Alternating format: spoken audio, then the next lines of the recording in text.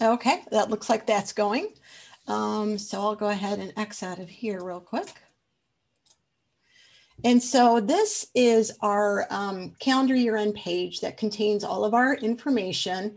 So on the left, you are going to see our presentation materials for USAS. We have the actual presentation PowerPoint. So that's the first thing that you see there. And that's what I'm going to be showing you guys in a little bit. Our closing procedures is a link there that we have on the wiki. And so this right here is this right here. So really, I haven't really edited or changed anything in here. The only thing that I may make note of is something regarding the F1099 program. But I think we'll just kind of do a wait and see approach. And if that really needs to be detailed in here. Other things that we added are some supporting documentation. These are just some of the links on the IRS website or the 1220 publication, just more information. The reason we put this on here is just to reference these changes that are being made regarding the 1099 NEC form. And so these links here, the first link is just an introductory page, just kind of explaining the difference between the two forms. And then the next link is the actual IRS publication for the 1099 MES and 1099 NEC. The next one is just the general instructions for information returns, and 1099 is part of that. And then the last one is the actual 1220 publication that the IRS has for electronic filing. So that goes into detail about the fire system, the test of the fire system, and all of that good stuff. So we thought we'd provide those for you for easy reference. So we put those on this page. And when Andrea then starts in with the payroll, she'll explain all the different supporting documentation there for all the W-2 stuff. So that's all out there, as well as the presentation materials and the closing procedures. So I just wanted to let you know where all of that's at. The recording, once we complete this recording today, we'll put this out here as well. So that will be under this link here, recorded webinar. So that in case, someone isn't in the office today, or you just want to review a specific section of the webinar, you can. So we'll have that out there for you as well. So I'm going to go ahead and get started here. So I'm going to pull up my PowerPoint.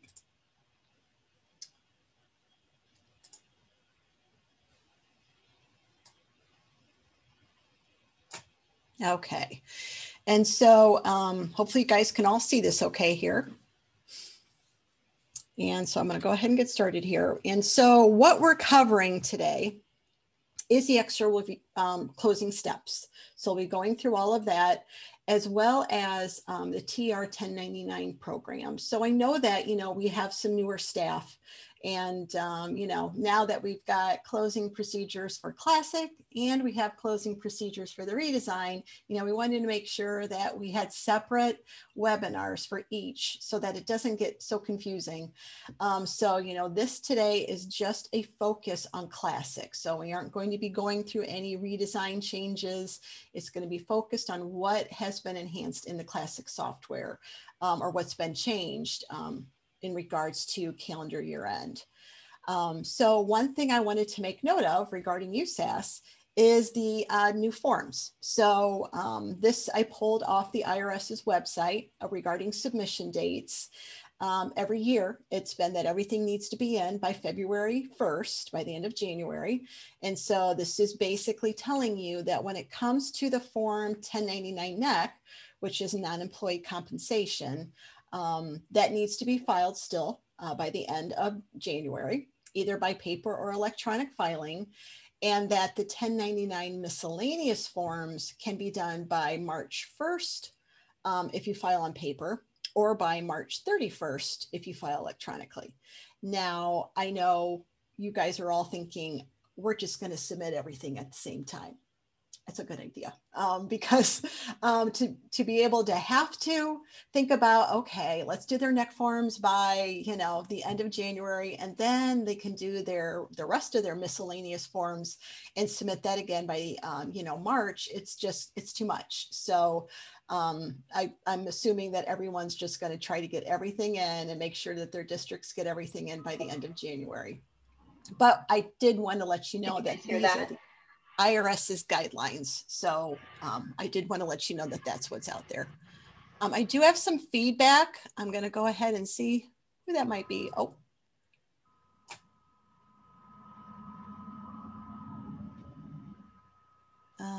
Let's see here. I think we're good now. So if you aren't muted, just make sure that you mute yourselves here.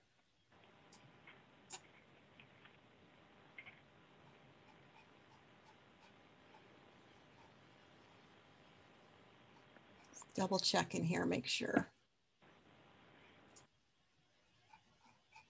Okay. And so what we're going to cover first is we're going to go through this overview of the calendar year and closing steps. So obviously, not much has changed other than the 1099s.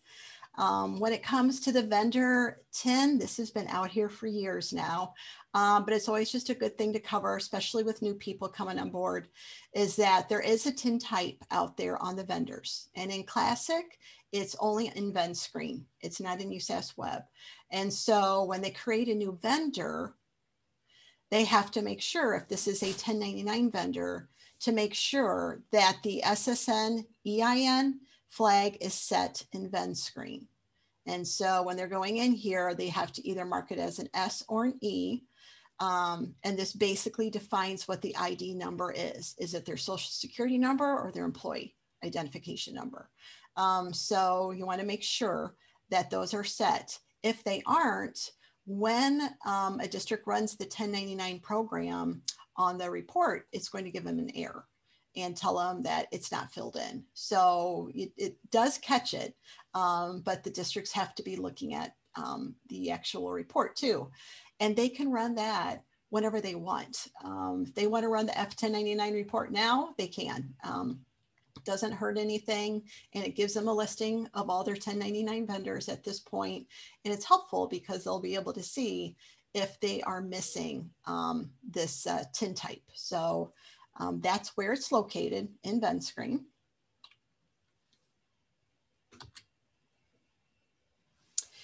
And then another report, other than just the F1099 report that they can run, is the Ven SSN report. So this is a classic report we've had out there for years. And so in this report, they can specify if they want just 1099 vendors. And so it's going to go out there and pull all of those 1099, meaning 1099 miscellaneous and NEC. And it's going to pull all those in. They can choose option 4, and it's going to go out there and just create a report of those 1099 vendors with their year-to-date activity meeting the IRS requirement of $600 or more. Option 6 will pull all 1099 vendors regardless of their year-to-date activity. So if they just have $25, but they're marked as a 1099 vendor, they will be on that report. So this is something they can do ahead of time just to make sure that all of their vendors are accounted for. Another thing, which I don't know how much people do this, but they can use option 5. And what that will do is allow them to generate a report of all their vendors that are not marked as 1099 vendors with a year-to-date activity of $600 or more. That's a way for them to review those to say, oh, this vendor should be a 1099 vendor. And then they can go in and update the vendor. This report might be pretty lengthy though, depending, but it is just another way for them to check the data. And then here's a screenshot of the 1099, the Ven SSN report. And so it contains the address information, their ID number, and their calendar year-to-date amount. The one thing that isn't on here that is on the F1099 report is the type. So I can't really tell right here what type of vendor it is. So that's something obviously we're not going to change on this report, but it's just another option. If you want to run this ahead of time and take a look, the VEN SSN would be a good report to review this information. If they prefer to run the F1099 report as many times as they want to look at what's out there, they can do that as well. But again, that is only going to pull anything that's marked with a 1099 type that's over $600. So this one is going to give them the option to do anything, you know, under 600, all, you know, 1099 vendors. So this gives them a few more options.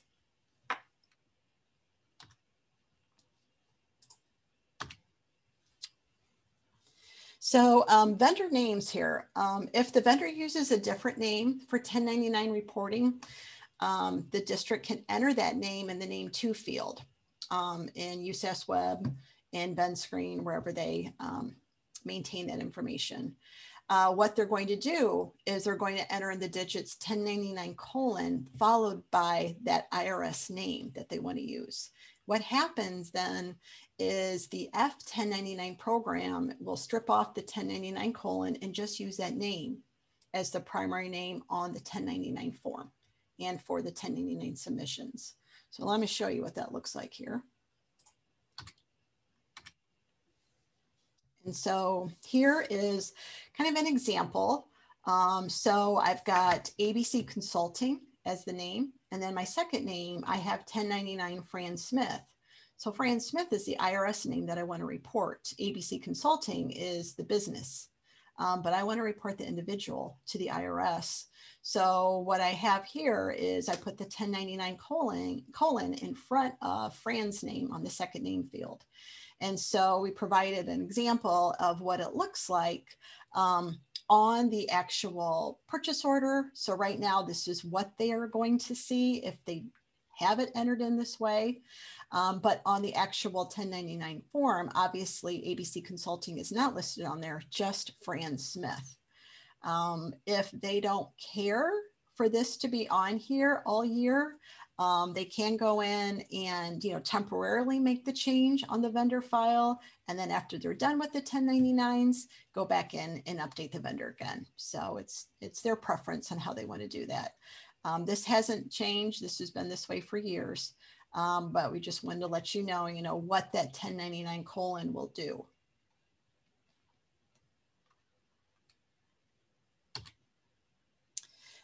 This information right here is just showing you the fields that are involved with the 1099 program. So it's basically going in and just, I've highlighted the actual fields that are included in here. So the name and obviously the second name, which has the 1099, those are included and get pulled into the F1099 program. The 1099 information down here.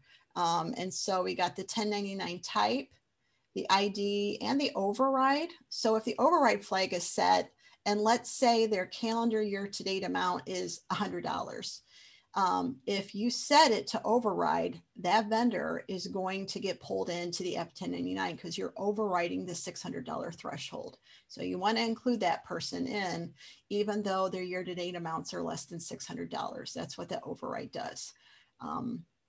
And then obviously on the amounts, it's the calendar year-to-date amount that is going to get pulled in. So this is a modifiable field too.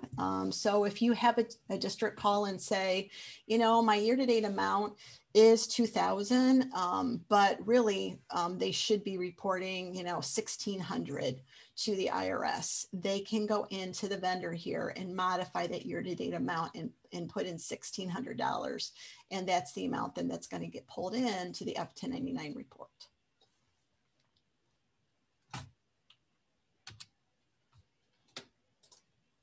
I don't see any questions so far, so I'll keep going.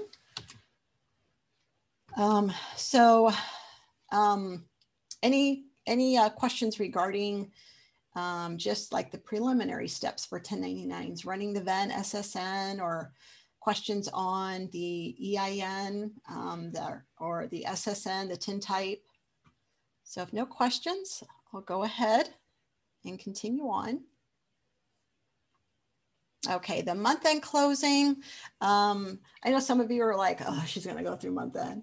But, you know, there are new people on, so I just want to go through the classic month-end steps. Obviously, nothing's changed, but I just want to explain them. So obviously, they're going to proceed with closing out for the month of December as normal. So they'll enter all their transactions for December to get that all completed. And we do have a bank reconciliation procedure that is out there in the user guide. It's under the Useful USAS Procedures chapter. I'm sure all districts have their own bank reconciliation procedure, but we do have a generic procedure out there. It also has information on if they aren't balancing and the system's higher than the bank or vice versa. It has tips and tricks out there too to help a district. So that's all out there in the user guide. So they want to examine their reports to ensure that they're in balance. So they're going to use the USA EMS EDT cash rec and enter in their reconciliation information for December and make sure that that's balanced with the system amounts.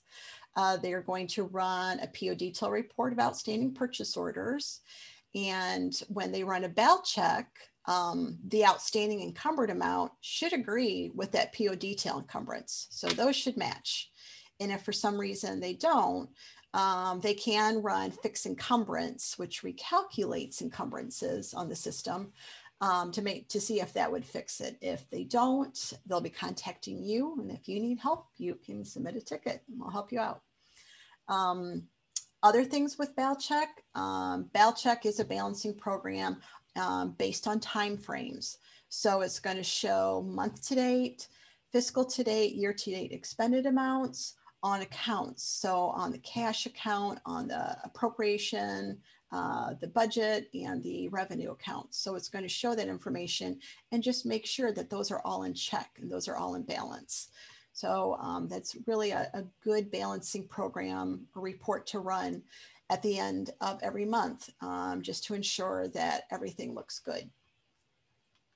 You know, with Classic, they're stored amounts. Redesign, they're all calculated on the fly. So, you know, if something happened and an amount didn't update properly in Classic, that's why we have to have the BAL check report, just to ensure that everything's in balance. Running FinSum. So FinSum is your cash summary report in Classic. And so what we recommend you do is selecting yes to generate FinDebt at the same time. So that's going to run those two reports at the same time. And the ending balances are displayed at the end of the report run on the screen, showing the balance for the FinSum and the FinDebt. And those should be identical. So if they aren't, there's a problem. And that's something that needs to be looked at before they continue on. And obviously, when those run, then you'll get two separate report files. You'll get a finsum.txt and a findetail.txt, and those can be reviewed as well. But we highly recommend to make sure that the FinDebt is run at the same time. The FinDebt's looking at the transaction data. It's looking at all of those detailed transaction amounts. And the FinSum is looking at the account and the account amounts. So running these two reports at the same time ensures that whatever is out there on the account file, those amounts are matching what's on the transactions. So make sure those amounts are the same. So that's one report that will take care of that. Running the SM2 calc. So districts can run this ahead of time. And then they run the calc option. It'll calculate the SM2 and they can review that. If they don't run it, that's okay, because when they run adjust at the end of the month, it will calculate the SM2 and plug those SM2 figures into the SM2 mate program. So it does do it automatically when they run adjust.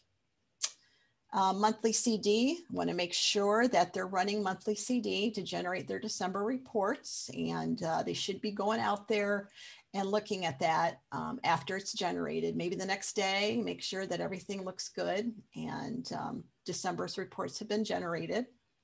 This is just a list of the minimum reports that are recommended.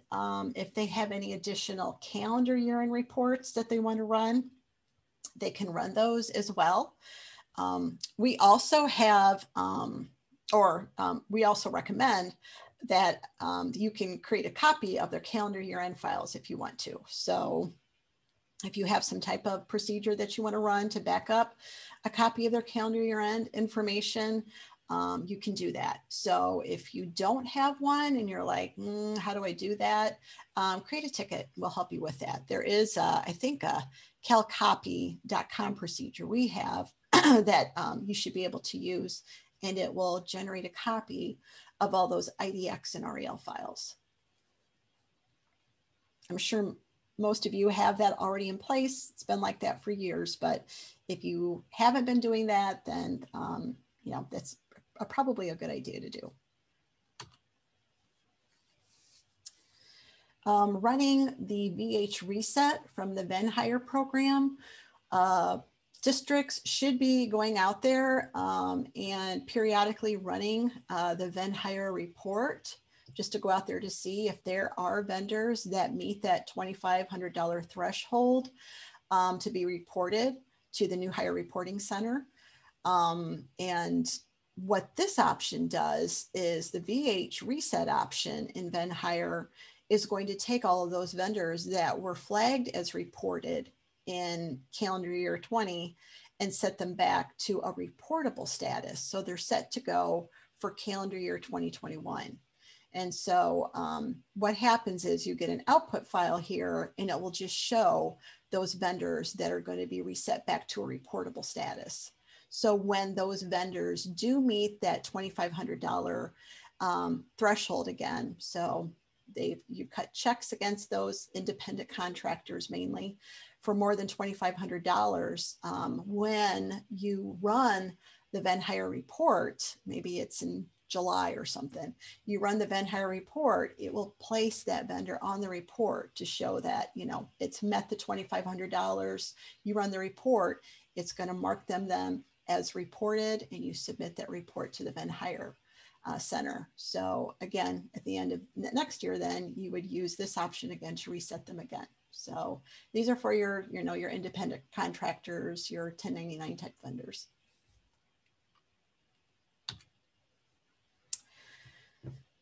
Once that's done, you run adjust, and you're going to select month end. And obviously when they are running adjust, want to make sure that no one else is in the programs when they're running it. And so that will officially close them out for the month of December. And then the next few steps are other things that need to be done at calendar year end time. So obviously running the F1099 program needs to be done to create the 1099s for the current calendar year. And again, anything I haven't read just kind of points out, you know, changes that are being made. So like I said, the IRS is implementing the 1099 NEC. And so we are working on them. I wish I could show it to you today and run the F1099 program and show you the changes, but I can't because they haven't started, or I think they're in the process of making those changes to the Classic F1099 program. So I do have the JIRA issue listed here. If you want to see more details, I have outlined some of those details in the upcoming slides here, but USAS V636 is the JIRA issue that they're going to be working on to make those changes. So the F1099 program has both the 1099 NEC and the 1099 miscellaneous forms. So just to highlight the changes on that JIRA issue. So they will have the ability to run the F1099 program for all types. So that would include NEC and miscellaneous. They will have the ability to run the program just for NEC or just for miscellaneous. And that's based on IRS, what they have stated. So we made sure that our program is working the same way. They have the ability to generate separate print files for the 1099 MIS and the 1099 NEC. And then those, will be compatible with the accountability software. We have been in touch with Edge regarding the changes. So Jody is keeping, I think, Liz from Edge updated. And she's got I think a link on the wiki there that she has this information out there, so Liz can go test them and make sure that everything looks good. So we are in communication with them. The F1099 text file, just for those of you that may be new and not sure what the F1099 program does in the first place, it sorts by 1099 type. So if a district generates both types at the same time, the NEC and the 1099 miscellaneous, the NEC vendors will be listed first. That's what they're planning on doing and told. And then the remaining miscellaneous vendors with a separate total. And then I believe they'll have a grand total at the bottom. So that's, I think, the plan of how they're going to update the 1099 report. The 1099 DAT file should contain the same vendors that the tape file contains, and sorted so that the NEC vendors are first and then the miscellaneous vendors if they're all combined on one file. So, so that's how that's going to roll out. The 1099 form file.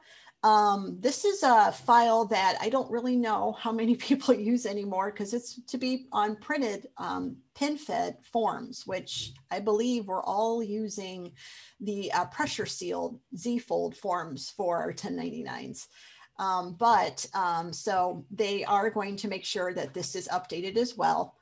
And then the 1099 tape file is the submission file that's going to go to the IRS.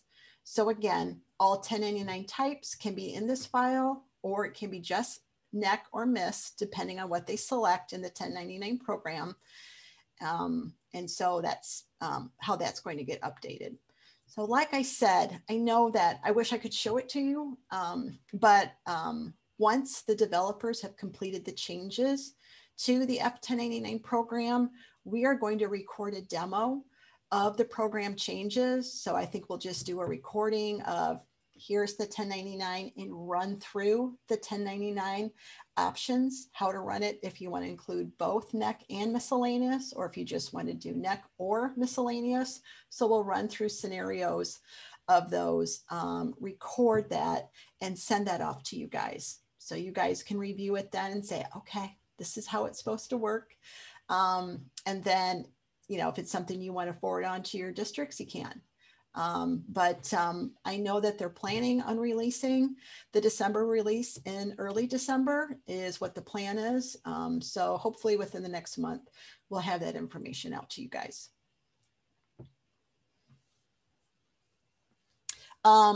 Any questions? I do see one here. Would you recommend doing all NEC first, then miscellaneous?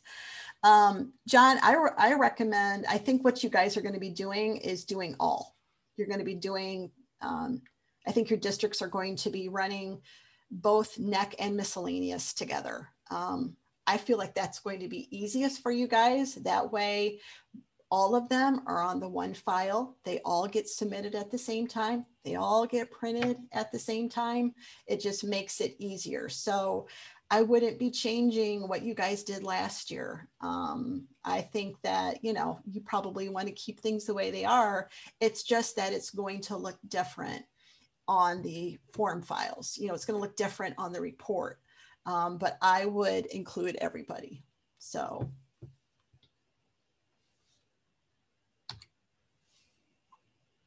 You're welcome. So this is just, again, a review of the output files. And I just kind of talked about the changes of these output files, but just to review again what these do, when they run the F1099 program, they get 4 files. They get the text file, which is the report of their 1099 vendors. So that's just for them to review. And like I said, they can go in and run the F1099 program as much as they want. There is an option in there that asks them if they want to generate the tape file. And if they're just wanting to run the report just as a preliminary step, they can say no to that. So a tape file doesn't get created. it will create the rest of these output files. But if they just want to check their 1099s just to make sure like that TIN type is set and that things are reported correctly, this person's NEC versus this person's miscellaneous, then definitely run this report and it will go out there and they can review it as many times as they want to before they're ready to actually do their actual run of their 1099s. The F1099 DAT file, that's the file that's going to be used with Edge's accountability software. So this will be used with those pressure seal laser generated forms. So you're going to be doing the same thing that you did last year and pulling that into the accountability software and printing those out in the pressure seal, sealing them and sending them out. So to the districts to distribute. So that, is still the same DAT form. The FRM, like I said, I don't think anyone's using these. These are the printed, to be printed on the pin fed forms. So they're blank forms or forms that are, have just the shell of the 1099, but it's on the hold pin fed. So I think we've all updated or upgraded from that. So I don't think anyone really uses these anymore. The F1099 tape is the submission file. So this is the file that you're going to go and append all of your district's tape files together. And then you're going to take that and run it through the TR 1099 program. So that's the file you're going to use there. I have another question here. Will we get different DAT files for the NEC versus the miscellaneous? I believe so. So because they're going to be different formats, I think that's how that's they're planning to do it in Classic. So I'm not sure what the names are going to be, but again, once we find out, once they make the updates to the F1099 program, we will demo that on that recording and make sure that you guys have that information. Pat also made a note here that we will have examples of both forms in the redesign. So that one is done. So we do have the changes made to the 1099 option in redesign, and Pat will go through that next week and show you guys how that looks in the redesign. So that one's finished. Classic. I know that the developers have been so busy with the W2 changes in Classic that came first. And then these updates to the 1099 are next. So, so like I said, those should be out here hopefully within the next month. Districts, once they're done with completing their 1099 information, they'll get all the output files, and you should have it on your checklist that they need to notify you when they're done running the F1099 program. That way, that they're done with the files. You can go in and pull the DAT files and the tape files and go through your steps to print them off and to submit that to the IRS.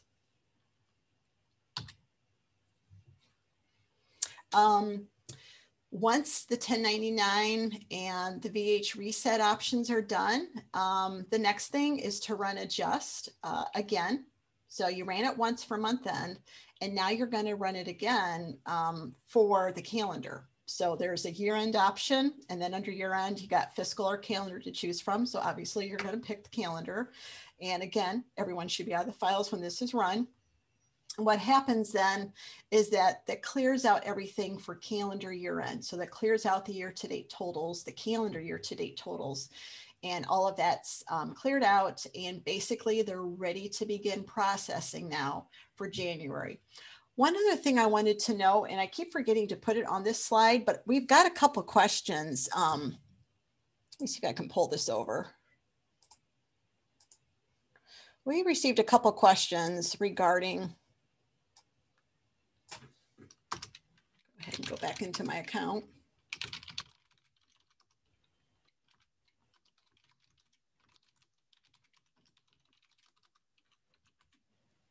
And what I'm doing is I'm going into the USA Con. And one thing I wanted to make note of, and I think I'm going to add that to this slide, is that we've had a couple questions here just lately about the EMIS reporting year that's showing down here. And sorry, but my test files are a little old. But when you run adjust at calendar year end time, it's going to automatically change the EMIS reporting year for you. So that's going to go out there in USA Con. And right now, everyone's just showing 2020 from last fiscal year. And so when you run adjust for calendar year end, it's going to go out there and update that to 2021. So when you're ready then to run your EMIS related submissions and reports and stuff like that for Classic at the end of fiscal year 2021, the reporting year will be correct. So you usually do not have to go in here and update this. This should get updated when you run calendar year end. So I know this is more of a fiscal year end year, but we felt like it would be easier to have another program just automatically update it. And we thought calendar year end was a good time to do that, so that then when you're ready to run your EMIS related USA EMS and all of that stuff at fiscal year end in Classic, that reporting year will automatically reflect 2021. So right now everybody should say 2020.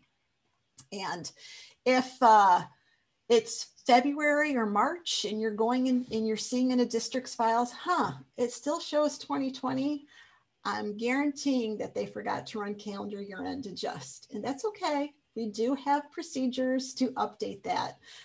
If that does happen and you're like, yeah, it's not showing 2021, then it's probably because they forgot to run calendar year end adjust, and there are ways for us to fix that. Obviously, you don't want to run calendar year adjust in February, but you create a ticket to us and we'll help you out. We do have procedures that you can recalculate the year-to-date amounts, because if they never ran calendar year end adjust, the year-to-date amounts are still carrying everything from last year plus what they've done January and February.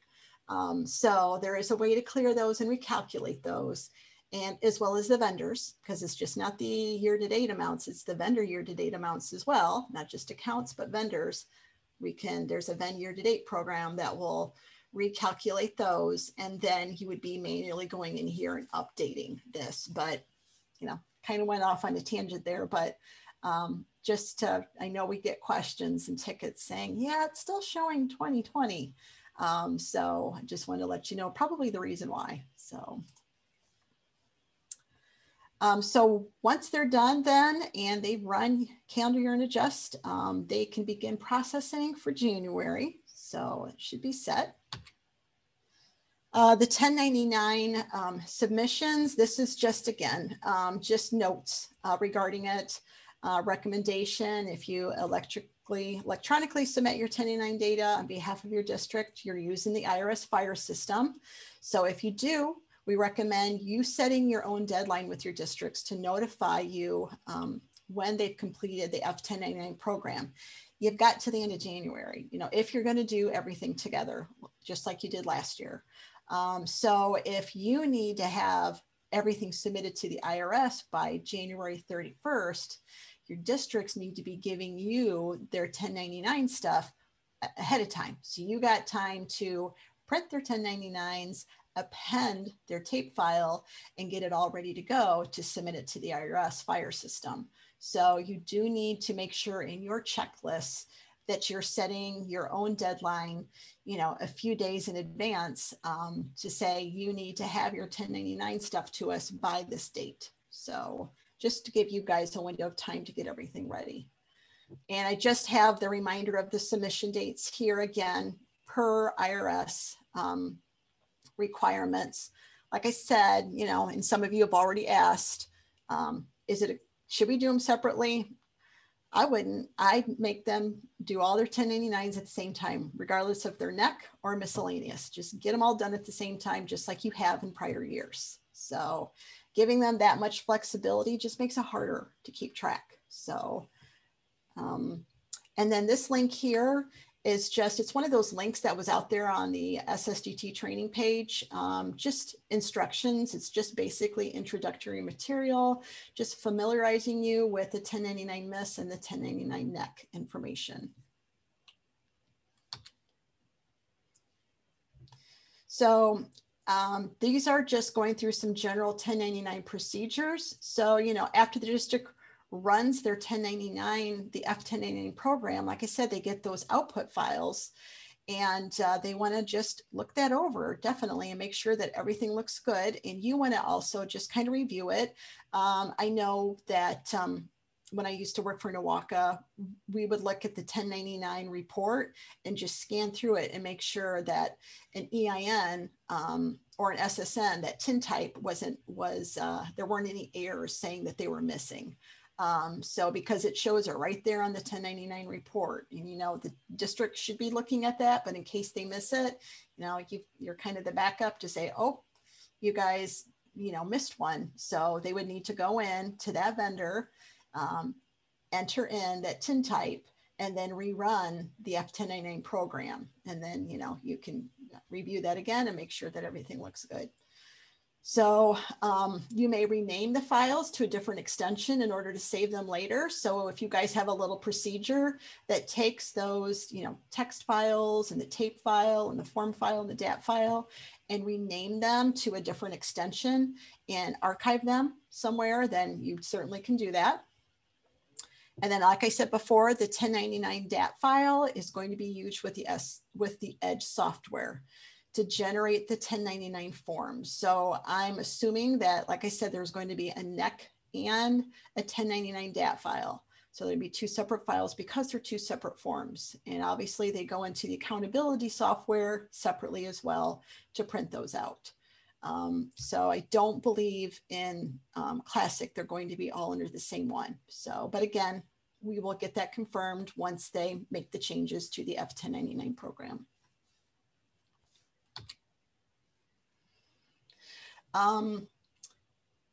So if you are printing, which I believe most of you, I think all of you are printing your 1099s on behalf of your district, just some things that you could include.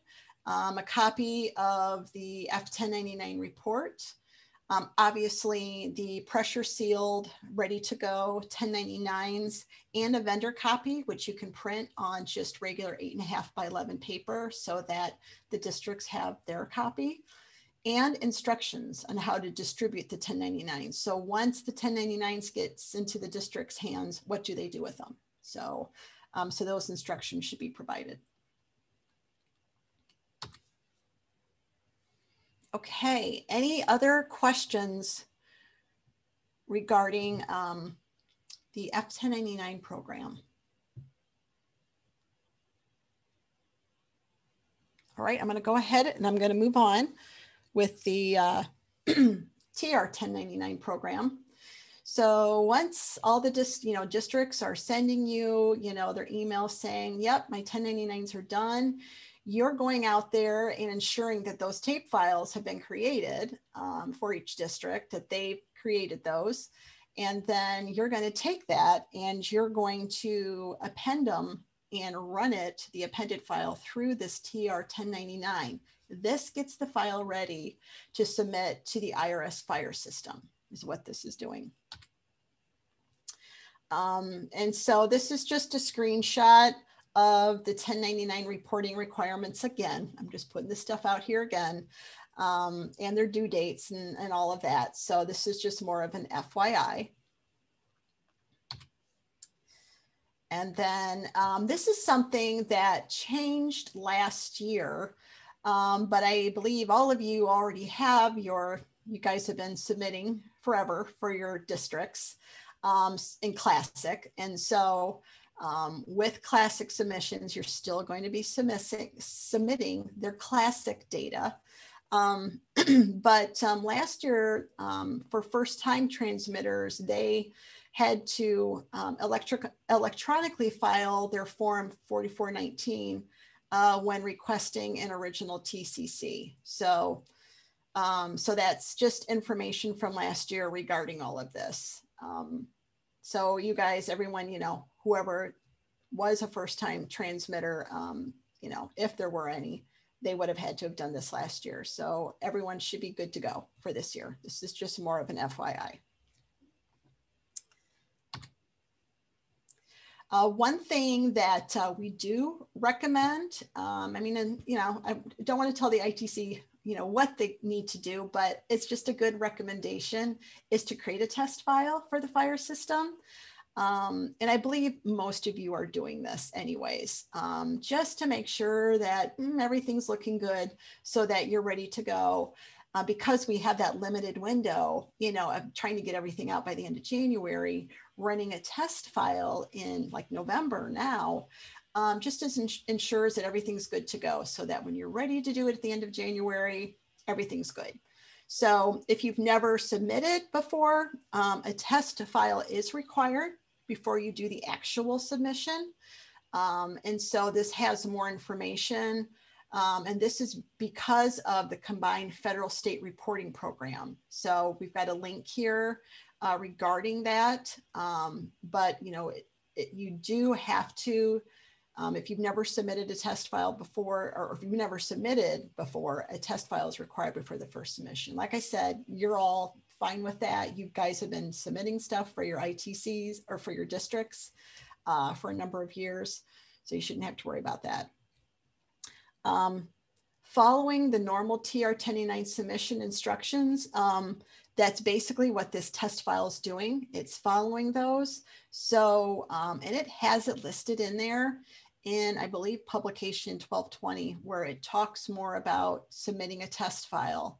And it just talks about the things that need to be done in order to run the test file. So right here, you may include one or more districts 1099 files. So you need to pick an actual district's data. Then it must be at least 11 vendors. You must, when you're running it, the TR 1099, you must enter test, because this is a test submission. And it's even in a separate website. So you got the IRS Fire, and then you got the IRS Fire Test. So when you're creating a test file via TR 1099, then you're going to submit it through the fire test system, this URL right here. So right now, I believe they opened up the window at the beginning of this week to submit test files. So this information I have on the next screen, actually, the dates. So you will receive an approval letter or email from the IRS so that, it will tell you if it was successful or not. So that's all listed in there as well. This is the actual, these are the actual dates for the fire system and then the fire test system. So you'll see in the test submission here that it's available now through December. So you can submit a test file between this time frame here. And then the actual fire system is showing you when that is available. So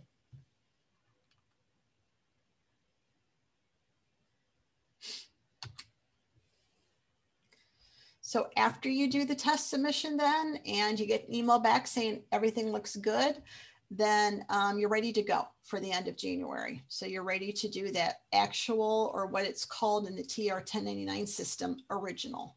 And so that original submission then will have to be done via the fire system. So you did the fire test for the test, and for the original, you're going in the actual fire system. And I'm sure you guys have your, logins and all of that. I don't know. I think it may make you change your password every year. I can't remember. But all of that, is stuff that you already have on file from last year. So your TCC code, all of that, it's all ready to go so that you're ready to submit their classic data. Now, what we're going to talk about next week is submissions. When it comes to submitting, is that redesigned districts have the ability to submit their own data. You guys still have to print the 1099s, but they can submit their data on their own. And we will go through all of that next week. But when it comes to Classic, you're still doing the submissions. This right here is just talking about the append process. So like I said, you're going to have a bunch of tape files coming in from your Classic districts. And what you're going to do then is you're going to take those and append them. And so this is an append procedure you can do on the VMS system to append all of those. So if you kind of look at this, he's obviously got the word append, and then whatever disk drive that's on. And then you're going in and saying, if you've got, you know, several of your districts on one disk drive, and you're saying, take, you know, so-and-so districts, F1099.tape file. So this could be multiple districts. And then here's the next disk drive with more. You're basically saying, take all of those tape files and append them to this name, this file name. And so basically it's going to create this F1099 file or whatever name you want to give it. And that's the one, excuse me, and that's the one that you are going to then enter in to the TR 1099 program. So it's an appended file of all the 1099 data. And then, like I said, the TR 1099 will take that and format it to the correct format that the IRS fire system will accept. So it gets it all ready to go. So this is a program run. Let's see here. Will the 1099 NEC need to be ready before we can submit a test? We are actually testing that. So we're in the process of getting those tested to make sure. As for you guys being able to do that, obviously right now you're not. We're doing it on our end to make sure that the NEC file goes through okay through the IRS website. So SSDT is kind of taking care of that. So when you're doing your test submission, right now you're not going to have that form because the window is right now. So you can do the regular miscellaneous submission. If it's done before then yeah, you can go and do a test on the NEC file as well. But for right now, you won't be able to until those changes get made. Running the TR 1099 program, these are just some of the outputs or the prompts, I guess, if you will, that you're going to get. So you're going to put in the appended file name, whatever you named that when you did the append process. It's going to create an output file name, and then just the information that's in here. So the company transmitter's name, that would be the ITC, your information, your contact information in case there are questions, email address, just in case there is a problem with the transmission, the type of file. So obviously when it comes to the test submission, you're going to select the test. When you're ready to do the actual submission, it's original. The transmitter code is your TCC code.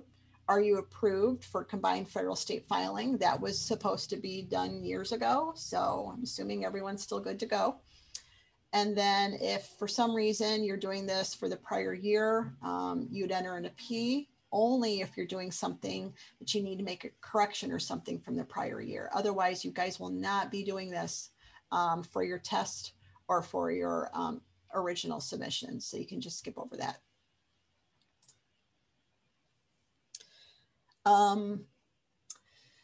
When it generates then and it completes, you get a TR 1099 text file, which is a summary report of all of your districts on there and the number of 1099s that is included on that output file. We recommend that you keep the TR 1099 file on file and store that. And then obviously you get the output file. So that's the file then, that's the golden ticket. That's what you're going to submit to the IRS fire system. So you'll get two output files, the TR 1099 text, and then I'm gonna go back up, whatever you named the output file. So this example, IRS tax.dat file. So that would be this output file here.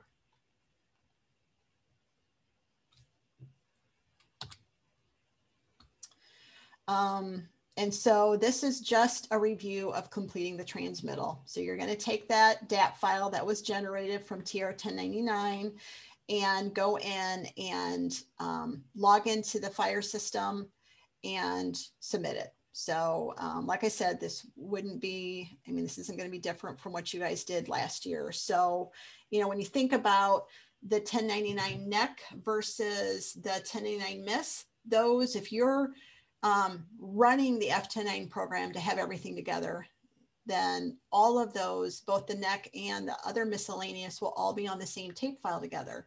And so, and then those tape files are all appended. So everything, both NEC and miscellaneous, are included. So it's not like you're going to have a separate file here for that. Those are all included together on the tape file. They get appended into one file, and that file gets submitted to the IRS fire system. Both your NEC and 1099 information all get submitted together. And then obviously, it's been a while since I've done one of these. I'm trying to remember when I was with NOACA. I think you get like a status report back saying, you know, that it was a good file, or if there was a problem, you'd get a bad file. So you'll get emails and stuff kind of letting you know that the submission was successful, that it was good or bad. So, so just keep a copy of those reports and stuff for your records, so that you have that on record that, yep, everything went through okay. IRS said everything looked good, and just keep that on file so you have that. Okay, any questions about TR 1099 or the fire system? I just want to say that publication 1220 is very helpful. Reading through that, it goes through everything regarding the fire system, how to do a test submission, how to do the original submission, information about the TCC codes. All of that is listed in that publication 1220. And so it's got a lot of good information. We use the file layout structures in the 1220. SSDT has to reference those in order to get the format correct and set up correctly for you guys to submit it to IRS. So, you know, the first half of that publication is really helpful for the ITC. The second half is extremely helpful for SSDT in order for us to, you know, update software. So it's a good document. Just a couple other things here is updates to that we've made in Classic since fiscal year end. So, you know, we don't get much anymore with the Classic updates. We're basically fixing things or having to add things because in this case, Auditor State's Office has a new fund. So I just wanted to, you know, make sure that, you know, we only had a couple updates since fiscal year end, but I just wanted to bring these to you guys' attention. So first off, back in July, I made sure I put the dates here. We sent out a message regarding the 510 Coronavirus Relief Fund. Lots of funds added this year because of COVID. We had some in May, so before fiscal year end, 507, 508, 509, and then the 510 was added after fiscal year end. And also removing Fund 467 from this Fund Info XML, we put that in there thinking that there needed to be an EMIS fund category for the 467, and there doesn't. So during fiscal year end, everyone was getting warnings and stuff saying they had to put, you know, an EMIS fund category in for the 467, and you didn't. So we made sure that we corrected that so that you didn't get those warning messages anymore. So that's one thing we did back in July. The other thing we did is we also had to update USAS Web regarding the 467 fund as well. So we made some updates there. And I believe that's all we really did in Classic this past year.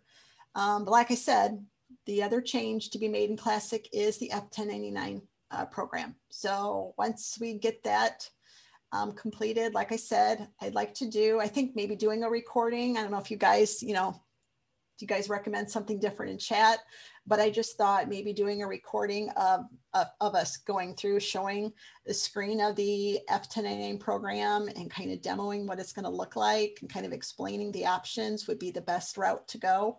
And then we'll post that on our wiki or on our YouTube channel or something that you guys can reference and then just pass on to your districts if you want to. But we just, I just thought it'd be easier than trying to get you guys all together again during this busy time and doing another Friday session. I just thought a quick demo of the changes in the F1099 will probably do. So if you guys feel like you wanted an actual training session more on that, let me know, but that's our plan. So next week, we are going to be going through the calendar year-end USAS updates for redesign. So both payroll and USAS will be starting there next Friday at 9 o'clock. So that information's already out there, the registration link. And then our webinar materials for that are provided in here as well. So excited to share all that stuff with you guys in there as well. And like I said, we do have the 1099 updates made in redesign. So Pat will be able to show you what it's going to look like. That'll be pretty sweet. So it'll help a little bit, make a little more sense. Do you guys have any other questions? Okay, I don't see anything in chat. Well, what we're going to do is I'm going to stop sharing here and Andrea is going to start back up. Let's give you guys a quick stretch break here because I know Andrea has a lot to get through with the yes, we do. Changes. Right, Andrea? So let's give you guys like a 5-minute break here and then we'll meet back and go through the payroll changes. Thank you.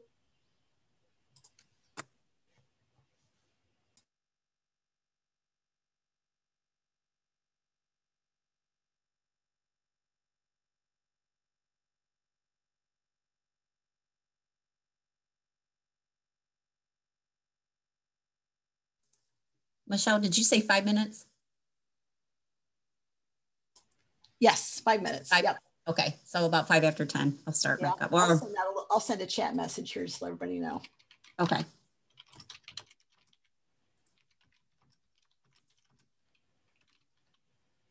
How about 10:10? How's that sound? 10:10 works for me. Okay.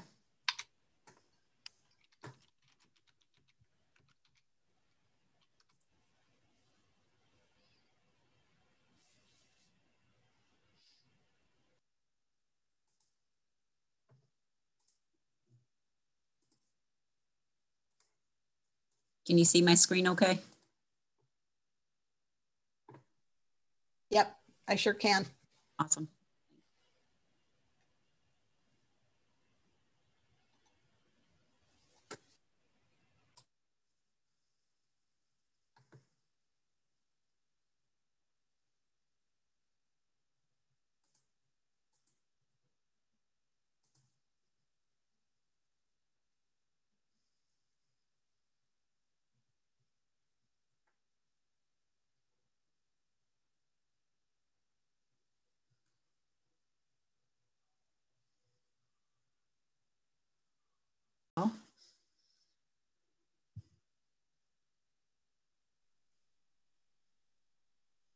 Let me know when you have it recorded. We're good to go. I've got it back on. You got it back on? Okay, great. Thank you.